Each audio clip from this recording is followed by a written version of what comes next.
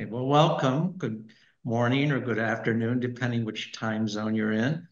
I'm David Orentlicher, the director of the UNLV Health Law Program, and we're very proud to be hosting our annual Health Law and Policy Conference, along with our partner, the UNLV School of Public Health.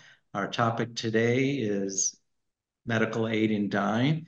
We do these conferences on an annual basis to address timely and important issues in health law and policy. We're the only law school in Nevada, and we're a public law school. And one of the important roles we want to play, and as making sure we serve our community, is to act as a reliable and objective resource for policymakers in Nevada and across the country in the area of health law and policy. I want to thank my colleagues on our team, the planning team, Chris Cochran and Max Gott from the School of Public Health, Debbie Gorov and Sandra Rodriguez from the Boyd School of Law, and also our sponsor for today, the Nevada chapter of the American College of Health Executives. So I will begin today's program with a presentation on the medical and moral and aspects of aid in dying, and then Max Scott will introduce our other panelists. So I'm going to share my screen.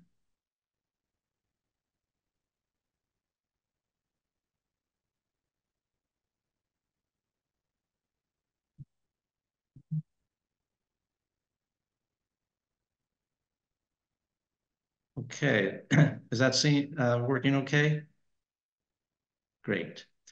Okay, so as you see, I've titled this The Changing Legal Climate for Medical Aid in Dying. And what I'm going to talk about, we've seen a trend over the past 25 years or so in the United States from no states allowing aid in dying to now we're up to 10 states in the District of Columbia. And so I'll talk about why we're seeing this trend. Some preliminary points. I personally do support a right to medical aid in dying. And last year, I was a co-sponsor of Senate Bill 239, which was a proposal to legalize aid in dying in Nevada. It did pass the legislature and was vetoed by the governor. And I anticipate this proposal coming back in our next session. We are one of the 4 states that meets every other year, so we're not meeting this year. So the next opportunity will be in 2025. In my talk today, I will not be advocating, even though I do support a right, I won't be advocating for or against legalization. What I will be doing is discussing why I think we're seeing this trend in favor of legalization. When I read what courts are doing and what they're coming up with as the rules, or I should say states, I'll tell you why I think we're legalizing it and why we're doing it. When I say we as a country, the states that are doing this, why they're doing it, and the forms the legislation's taking. So let me start with some terminology. Aid in dying, that is providing a lethal dose of medication to a dying patient. And that's legal in 10 states in the District of Columbia right now. In the United States, aid in dying has to take the form of self-administration. The physician provides a prescription that the patient fills, and the patient takes the medication. This self-administration approach to aid in dying is also known as physician-assisted suicide, and it's the only method of administration permitted in the United States and also Switzerland. Aid in dying can also take place with administration by a healthcare provider, also known as euthanasia. And in other countries like Canada, Belgium, Netherlands, allow both self-administration and administration by a healthcare provider. And then the other important term is withdrawal of life-sustaining treatment. So patients at the end of life who need a ventilator to breathe or dialysis for their kidneys or feeding tubes to eat can refuse those treatments or other medical care necessary to sustain their life. And that's legal in every state. Okay, so medical aid in dying in the law once uniformly rejected until Oregon in 1994 adopted by public referendum, was the first time to vote for a law for aid in dying. And then it took 3 years for it to go into effect. But until then, in the United States, the law did not recognize medical aid in dying. And as I indicated, it's now legalized in 10 states and the District of Columbia, and that picks up about 22% of the population. And the legalization has occurred in different ways. In 3 states, Colorado, Oregon, and Washington, it was by public referendum, an initiative that went on the ballot, and the voters of the state approved it. In more states, California and DC and several other states, legislation, the state legislature passed an aid in dying law. And then judicial decision. And Montana, the Montana Supreme Court issued a decision saying that there was no bar in the law to aid in dying. Okay, so we have different ways to get to it, but even though there are different routes to legalization and different states, all of the states have taken a common path, and that is limited aid in dying to mentally competent, terminally ill adults. And as I'll talk about, I don't think that's a coincidence. Often we see states vary in their rules, but in this case, we don't. And I think that's very important that we see this convergence on mentally competent, terminally ill adults, especially the terminally ill requirement. Okay, so let me go through some of the rules to be eligible. As I said, in the United States, you must be an adult. You must be terminally ill, and by terminally ill, that's life expectancy less than or equal to 6 months. You must possess decision-making capacity. You have to decide for yourself, and you must be able to self-administer. And this is different from withdrawal of treatment. You don't have to be terminally ill. You don't have to be an adult. You don't have to possess decision-making capacity, and your doctor or other healthcare professional can discontinue the treatment for you. So all of these limitations are for aid in dying, not for withdrawal of treatment. In Canada, and Dr. Downer will go into more detail about Canada later today, you must have a grievous and irremediable condition, which Canada goes on to further define, and you can have administration by a physician or nurse. So the terminally ill requirement, while we have it in the United States, you don't see it phrased that way in other countries. It's more like the Canadian grievous and irremediable condition, and self-administration is not required in Canada or Belgium or the Netherlands. Other safeguards, not only does your physician, or in some states a nurse or a physician assistant, have to determine that you're eligible, but that has to be confirmation of your eligibility by a second health professional. Most states require a physician, but a few states allow a nurse practitioner or physician assistant. New Mexico, for example. If there's some concern about your decision-making capacity, whether you might be depressed or otherwise decision-making ability is altered or compromised, there must be a referral by one of the 2 professionals for psychological evaluation. In Hawaii, that psychological evaluation is required for all people who seek aid in dying. Waiting periods, we want to make, so first when you ask for aid in dying, say you want it, the typical waiting period has been 15 days to reaffirm your desire to make sure this is something you really can continue and it's a stable and enduring desire. Over time, that's been shortened in some states because if you require 15 days for somebody who's terminally ill, they may die before they might not have the chance to exercise their right to aid in dying. And then states have usually required residency in the state. That's been the standard approach, but that's no longer true in Oregon and Vermont. Lawsuits were filed saying that was violating people's constitutional rights. And before courts had a chance to weigh in, settlements were reached. And now Oregon and Washington, Vermont allow people from out of state to come in. Okay, now my theme, because as I said when I started, what I'm going to talk about is why I think we're seeing this trend. We're up to 10 states, and many other states have considered it. As I said, in Nevada, we actually, and I say we because I'm in the Nevada Assembly, we passed legislation that was vetoed. So there's good reason to think we'll see more and more states legalizing it. And what I'm going to say is that my view is that for the same reasons that the law recognized a broad right to refuse life-sustaining treatment, because anybody can refuse life-sustaining treatment. You don't need to be terminally ill. You don't need to be an adult. And for the same reasons, the law is recognizing a limited right to aid in dying.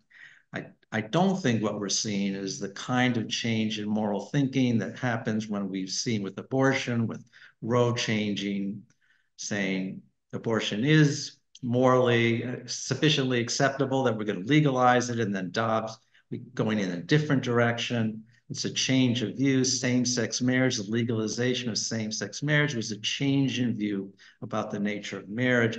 I don't think we're seeing society really changing its view about the morally accepted choice of death, or choice to hasten or shorten the dying process. I don't think we're seeing a real change in the way society is thinking about that. And so I'll explain why I think that. So I think there are a couple key factors that are going on that are explaining this trend in end-of-life decisions. And the first key factor is when you look at what the law is doing when courts are deciding or legislatures are deciding, I think they're trying to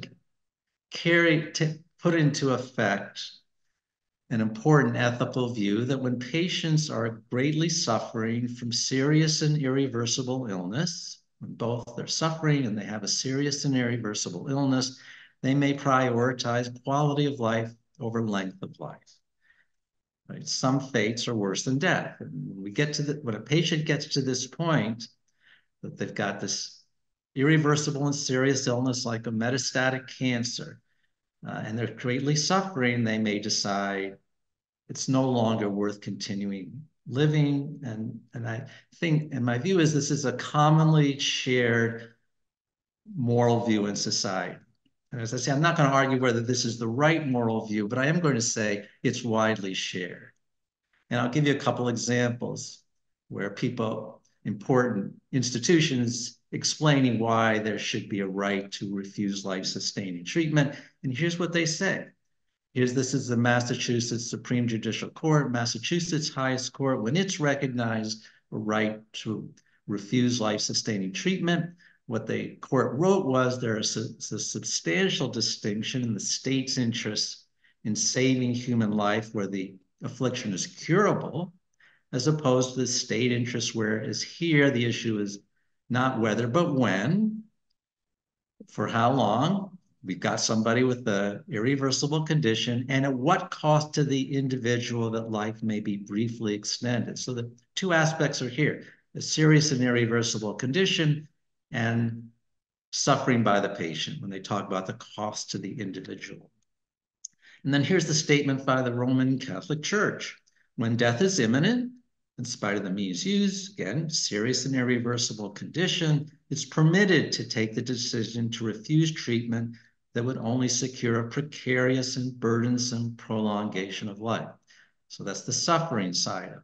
So when you read why courts and other people talk about why there should be a right to refuse treatment, when that was being debated, this is what they talked about. The irreversible condition, serious condition, and serious and great suffering. Second key factor. there's a desire for bright line rules rather than general principles for laws at the end of life. And that this is, as I'll talk about, it's not unique to end of life decisions, but I think this is one way where US law and with aid and dying differs from other countries. And, and this is an important aspect of it, bright line rules. And I'll explain what I mean by bright line rules. It's not, I said the moral sentiment is serious conditions, great suffering. That's kind of a general subjective kind of standard. And it's not there's no test for that, no blood test, no MRI scan. It's not readily ascertainable when a patient's illness becomes sufficiently serious. How serious does it have to be? Or when a patient's when an illness becomes sufficiently serious, how serious does the illness have to be? Do they have, is it, how far does the cancer have to spread before you say it's a serious enough illness? And how suffering does the patient's how severe does the patient's suffering have to be? Is the pain on a scale of 1 to 10 have to be 9 or 10, or is 6 or 7 sufficient? These are very subjective questions. And allowing the government to decide when a patient's quality of life becomes intolerable would give the state power that can be exercised in arbitrary and invidious ways that might be used to disfavoring certain marginalized groups. So there's a concern about giving government the power to make these judgments about when somebody's condition is serious enough that they ought to be able to end their life. Because the government would essentially have to say to some people, yes, you have a terrible condition, you can die, you can choose to end your life, or to other people, no, it's not so bad. You have to continue living. That's a very troublesome kind of authority to give the government. So to sum it up, end-of-life law has looked for bright line rules that distinguish morally justified actions that shorten life from morally unjustified actions that shorten life. That's what we're trying to ultimately sort out. When is it appropriate to allow somebody to shorten their life? When is it inappropriate? And we've looked for bright line rules. Okay, now I'll talk more about this bright line rule part of it. So I'll start with some history. At one time, neither aid in dying nor refusal of treatment was allowed. If you go back to the 60s and early 70s, when this was being debated, there was no right to either. And the law rejected what it said when you read the discussions that was discussed as active and passive euthanasia. Actions to end somebody's life either actively by injecting them with medicine or passively by discontinuing their treatment. But they were both viewed as forms of euthanasia. And then in 1976, the New Jersey Supreme Court in the Quinlan case recognized a right to refuse treatment. And at that time, the court said, but only for patients with what the court described as a dim prognosis. And these were patients who were suffering greatly from a serious and irreversible disease, which is what I talked about earlier. That's what I gave you the Massachusetts Supreme Court, but the New Jersey Supreme Court said the same thing. They were worried about patients who had a serious and irreversible disease, and they were suffering greatly from it. And the court said for those patients, there should be a right to refuse treatment. They didn't say any patient at the time. They said it was dependent on the condition. And for patients who had a curable condition, there wasn't a right in the view of the New Jersey Supreme Court. So these are patients for whom the life-ending act of treatment withdrawal was viewed as morally justified. And that's what the court said. Only those patients could have a right to refuse treatment. But as mentioned, it's problematic for the state to decide who must live and who may die based on judgments about patients' quality of life. Judgments might be influenced by biases based on ethnicity, race, sex, age, disability, or economic status. And we've seen plenty of examples in our country of people being disfavored in the law based on their race, ethnicity, sex, age, disability, or economic status. And so courts are were sensitive to that. And so subsequent to Quinlan, while the court started with this sliding scale, kind of like an abortion, right? In Roe, as the fetus developed more and more, the right to abortion became weaker. Same thing as the patient's condition was better, their right to refuse treatment weakened. The court subsequent to Quinlan, including the New Jersey Supreme Court in later cases, abandoned the sliding scale and left it up to the patient to consider quality of life. We're not going to have the state decide whether your quality of life is so bad that you can refuse treatment. It's for the patient to decide. So the right to refuse treatment now belongs to all patients, regardless of their condition, regardless of their level of suffering. We don't ask that question. As long as we're confident it's what their choice is or what their surrogate's choice is for them, the treatment can be discontinued. But I think we still get only morally justified actions. Why are we willing to open it all up if we have this desire to limit it to morally justified situations? Because for the most part, life-sustaining treatment is refused when patients are suffering from serious and irreversible illness. Those are the people who are refusing ventilators or feeding tubes or dialysis have a serious and irreversible illness, and they're suffering. They're experiencing great suffering. If we don't have to worry that people who have a simple condition are refusing antibiotics. When they do, sometimes that does happen. It's not never. But when you see those kinds of refusals, they typically reflect religious belief. Blood transfusions, Jehovah's Witnesses, Christian Scientists, and other medical treatments. And we have a First Amendment of freedom, right to a religion. So that we're willing to tolerate those refusals because they're religiously based. And in fact, those refusals aren't always respected. It's not hard to find cases where a hospital would go to court and to get a court order for a blood transfusion for somebody with a Jehovah's Witness because they had a very easily curable condition and they weren't suffering greatly from, they didn't fit into our category of a morally justified death, and courts would order the treatment. The trial courts anyway, later the Court of Appeals would say you shouldn't have done that, but you can't undo a blood transfusion. So in other words, the distinction between treatment withdrawal and aid and dying, I don't think is reflected an important moral difference between the two acts, and I'll talk more about that. Still, there has been an important moral reason for the legal distinction between the two practices. And the distinction, anybody can withdraw treatment. Nobody until the 90s could have aid and dying, was a legal proxy to sort the morally justified death from the morally unjustified death. And proxies then are common in the law. So I'll give you some examples to flesh out this concept, right? When we think about speed limits, our moral principle at stake is we want people to drive at a safe speed, and that could be the law. You can drive at any speed as long as it's safe. And in fact, Montana tried that, and Iowa too. Didn't work very well, but they actually tried it. So what we say is you may drive at speeds up to 65 miles an hour or 55, whatever the speed limit is, but not at faster speeds.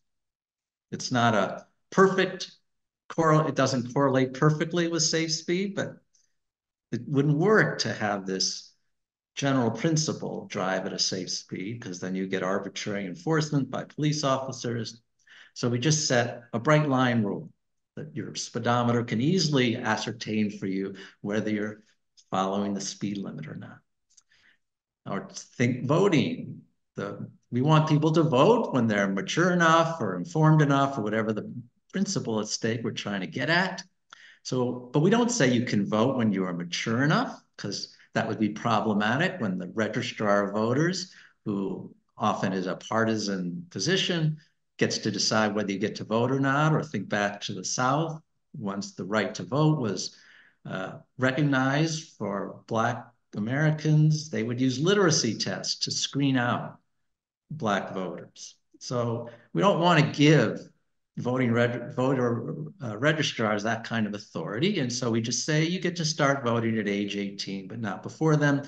There are 17 years olds who would be capable voters, and there may be people who are well past the age of 18 who wouldn't be capable voters, but we don't want to get into whether you are a good and appropriate voter. And we just say when you get to 18. And so that kind of concept here is, instead of saying you can choose life-ending action when you are suffering greatly from serious and irreversible and untreatable illness, we said you can refuse unwanted life-sustaining treatment, but not undertake assisted suicide. Because we thought that was a good way to sort the people who had a good reason, morally justified reason for choosing death from those who didn't have one. So allowing the right to refuse treatment without getting into how serious is your illness and how severe you're suffering, just anybody can do it. The easily applicable rule didn't go too far in allowing death-causing actions. We didn't think there were people who shouldn't be refusing treatment who are getting in under this bright line, easily applicable law. But there was a lot of concern that it didn't go far enough, because there are some people suffering from serious and irreversible illness who aren't dependent on life-sustaining treatment. And if we think people who have a serious and irreversible illness and are suffering greatly shouldn't have to have a prolonged dying process, what about them? How do we allow them to choose to shorten the dying process? And if we allow aid in dying for the terminally ill, for patients who are terminally ill, it revises the legal rules so they serve as better proxies to distinguish between morally justified and morally unjustified deaths. We don't say aid in dying for everybody, because we can think of a lot of people who might choose to end their life with the lethal prescription who aren't suffering from a serious illness. But by definition, people with terminal illness are suffering from a serious and irreversible illness. And we assume that it's common enough that they will be suffering greatly from it. So it's obviously terminal illness isn't a perfect test rule in the way speed limit is not as readily ascertainable, but it's a much more objective kind of a guideline than do you have a serious condition. Terminal illness, you got 6 months to live. It's a much more objective marker. So we're still limiting death hastening action to patients suffering from serious and irreversible illness, because they have to have a terminal illness, still with a bright line rule. So that's my take on what I think is going on. Again, it may be the right thing too. It might be normatively the right thing. But my point is that this is how I explain what I think is going on, more of a descriptive argument.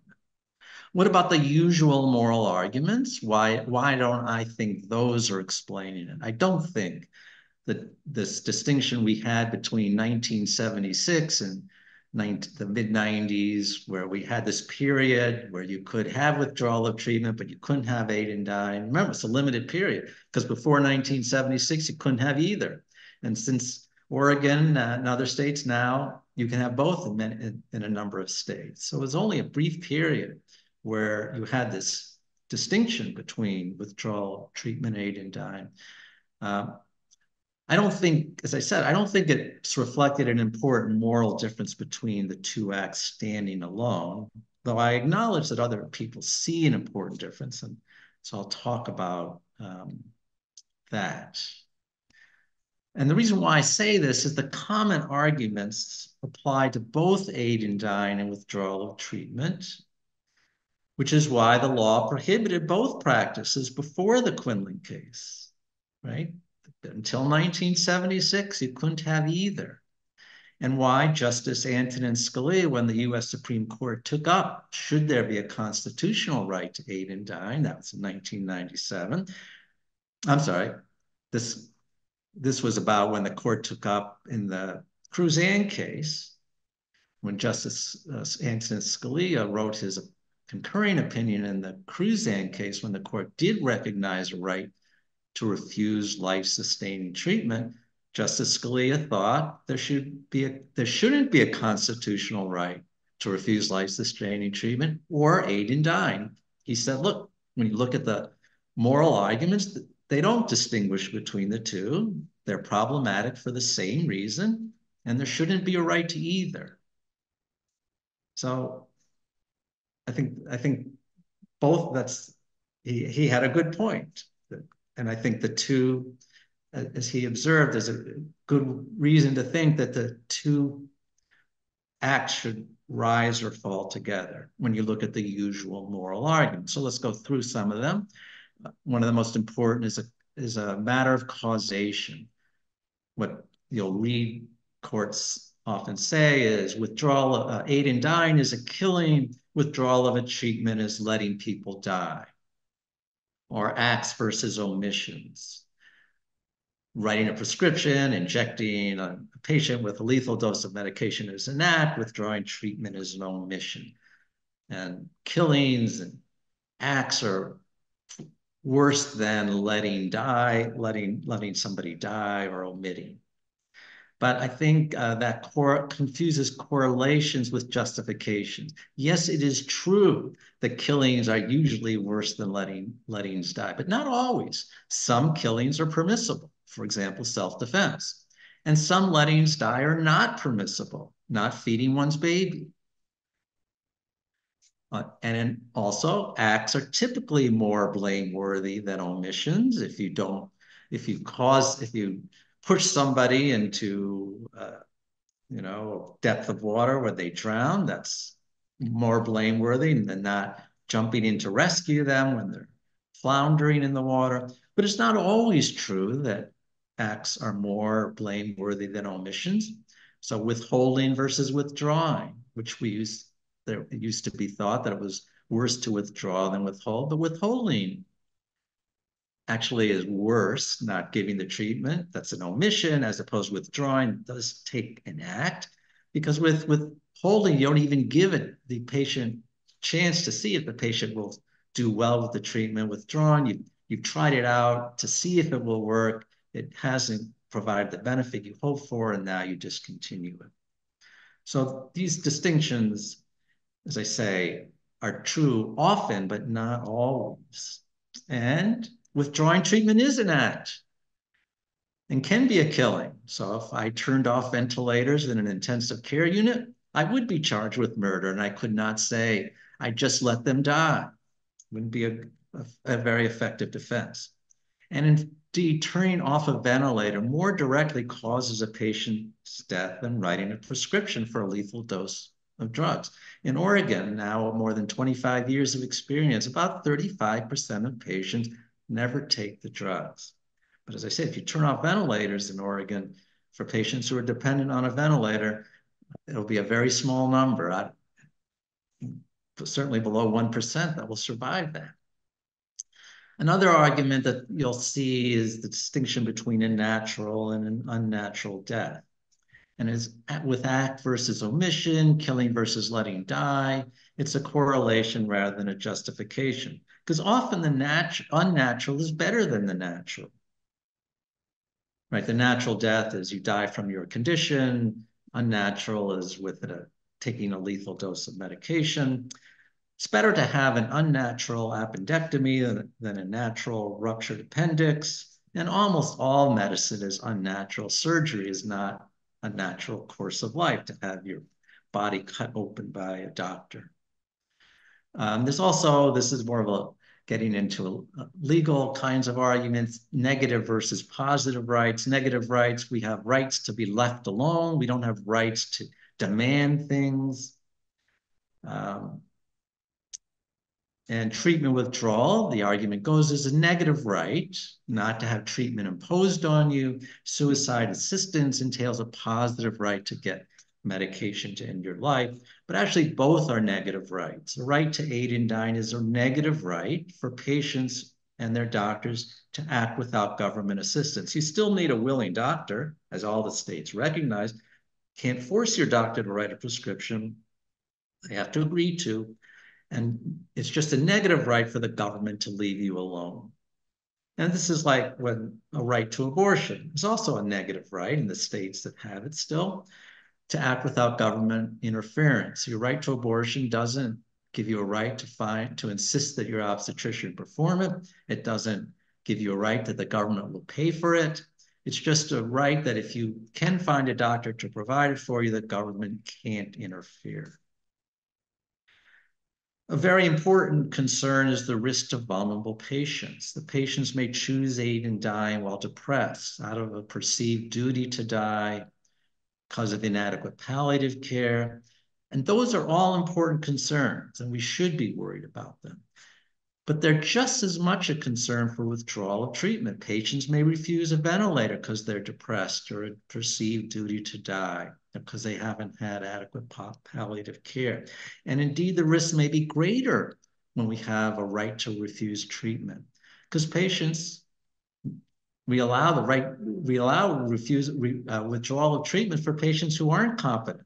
So if we're concerned about vulnerable patients having treatment and have their lives ending prematurely and somebody else is deciding, it's a greater risk. And interestingly, and the concerns about inadequate palliative care, Oregon's been a leader in the provision of palliative care. And then another important argument is financial pressures. When physicians and hospitals face increasing pressure to contain costs, they may too readily support or encourage the choice of aid in dying. And again, I don't deny that that's a possibility. We have to be concerned about it, but it's also a huge concern with withdrawal of treatment because aid in dying saves far less money than withdrawing ventilators, dialysis, and feeding tubes from patients who could live for many years with treatment. Remember, aid in dying, you have to have a life expectancy of no more than 6 months, and presumably you're not dependent on a ventilator or dialysis because you could just stop it. There's far more money to be saved on patients who, as I say, who are dependent on ventilators. And when the debate over whether Nancy Cruzan's parents could approve the withdrawal of her ventilator or of her feeding tube, it was a feeding tube, one of the things people talked about was why they should be able to. Well, we're spending, I think it was over $100,000 a year to keep her alive. And there's better ways to use $100,000 in our healthcare system when kids aren't being vaccinated. And so, yes, we should be worried about financial pressures, but that doesn't help us distinguish between aid in dying and withdrawal treatment. Okay, so as I say, in sum, my goal in this was to just explain why I think we're seeing this trend of legalization. And as I said, I don't think it's because we've changed our view about when people ought to be able to choose to shorten the dying process. It's just how we make sure we have clear, bright line rules that sort the morally justified from the morally unjustified death, and allowing aid in dying just for terminally ill patients gives us that bright line rule. So I think that terminal illness requirement is a very important one. And I think it's not surprising. We've seen it in every state. And I think while we're seeing relaxation of some of the safeguards, like the waiting periods and whether you need to be a resident, I think the terminal illness requirement will be much more durable. And if that's going to change, I don't think it can never change but if it's going to change, we need another bright line rule. Maybe we'll say 8 months or 9 months, something that we feel comfortable, assuming we can feel comfortable in, making those kinds of predictions. But I think we'll always have an effort to find a bright line rule. We're not going to go to aid in dying for anybody, and I think we're going to less likely to follow the lead of other countries that have used a more subjective standard like a grievous and irremediable condition. So I think we have some time for questions. So Max, take it Yeah, away. thank you. Thank you so much, Dr. Orentlicher, for a great presentation and for framing this issue for us. One of the questions that has come in has to do with sort of how to balance other legal duties, and specifically, if you could address the implications of this for patients in custody of the state, for example, prisoners or psychiatric patients. In other words, the question says if they have a right to death, doesn't this conflict with the Civil Rights of Institutionalized Patients Act, which creates an affirmative duty for a facility to prevent suicide? Okay. Yeah. So this kind of a question was a big issue with withdrawal of treatment in nursing homes because they had legal obligations to keep their patients alive, and they were worried, well, if we discontinue feeding tubes, how is that going to play in? Um, on the issue of suicide, one of the important things about all the law states that have legalized aid in dying is they're very clear. This does not authorize suicide, and it's very important to recognize that aid in dying is not, even though it's been called physician assisted suicide, it's not what we mean by suicide. What we mean by suicide is the choice by somebody who maybe has compromised decision making capacity, or is not, doesn't have good reasons for choosing a uh, life shortening action. So this isn't suicide, and that's another important thing going to ties into. Remember, I said we used to say active and passive euthanasia. Withdrawal treatment we described as passive euthanasia, which is a pejorative term to say it's not something that should be accepted morally. And often what happens in this area is we have to first decide, is this an action we think is morally justified or not? And if we think it's morally justified, we give it a positive term like withdrawal of treatment, death with dignity. And if we don't think it's acceptable, we give it a more pejorative term like euthanasia or suicide. So the decision to refuse treatment when you're terminally ill is not a suicide in the way we've had these, people who have psychiatric illness and are ending their life. So I hope that answers the question. Thanks so much. Another question that's come in really focuses on the terminal illness requirement, and the suggestion is that it might not be so bright. It's already adjusted. For example, if a patient declines chemotherapy, and one of the things that came up in our conversation yesterday when we focused on Nevada was thinking about to what extent physicians actually know that someone's going to live 6 months versus some Yes. other type of period. Could you address that a little bit? Yeah, no, that is true. It's not as as precise as your age 18 or your speed limit is 65. Um, and it depends too on the illness, right? For solid tumor cancers like ovarian cancer, breast cancer, that have become the metastatic, um, lung cancers, uh, doctors' estimates of life expectancy are much more accurate than with congestive heart failure or Alzheimer's disease. So it can depend on the illness, how reliable it is. I know there were studies, one of the studies from some time ago that looked at patients who qualified for hospice benefits under Medicare, which to qualify for hospice benefits, you needed the doctor to certify that your life expectancy was 6 months or less, same standard for terminal illness.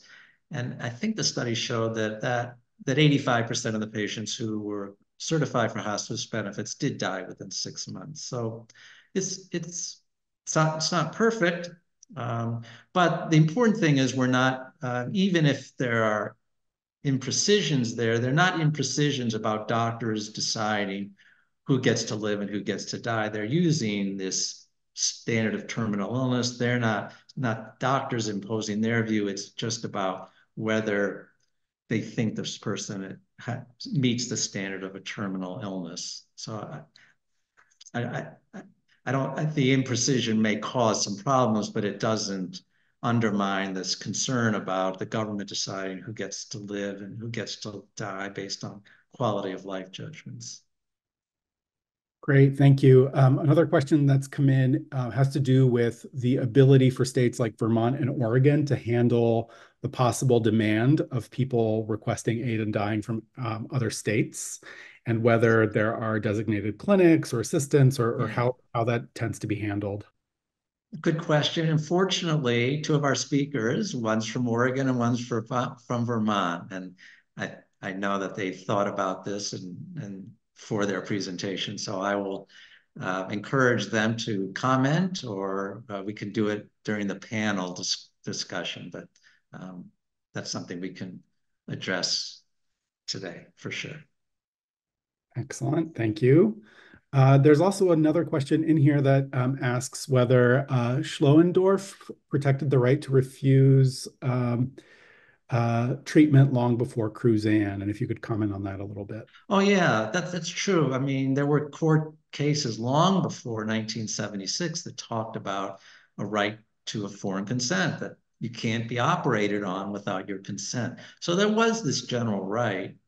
Although even the principle of informed consent didn't start getting developed seriously by the courts till much later. But even if you had this right under Schlöendorff and other cases, to refuse to consent to a surgical procedure, the question was, did the state's interest in prolonging life override your right to refuse treatment? So that was the important question in Quinlan. No rights are absolute, and did your right to refuse treatment, did it have to yield to the state's greater interest in preserving life? Excellent. Thank you so much for answering these questions. I think we're going to go ahead and hear from our next speaker. And one of the questions was a great segue. Our next speaker is Dr. Diana Barnard, who's an associate professor of family medicine and the lead palliative care physician at the University of Vermont Health Network. We're going to hear from her now. So thank you.